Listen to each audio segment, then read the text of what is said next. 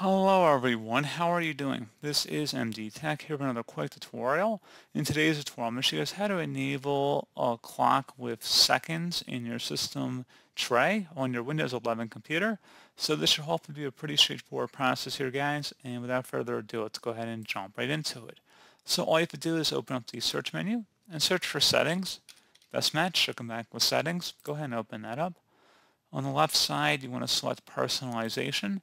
And then on the right side, you want to scroll down and select the taskbar section. So go ahead and select taskbar. And then scroll down again and select where it says taskbar behaviors. And now scroll down again. And where it says show seconds in system tray clock uses more power. Go ahead and check mark that. And now you should see seconds now appear down in the system tray. If you want to hide the seconds down the road, you're welcome to do that just by unchecking this option once again. So you can see pretty easy to toggle back and forth.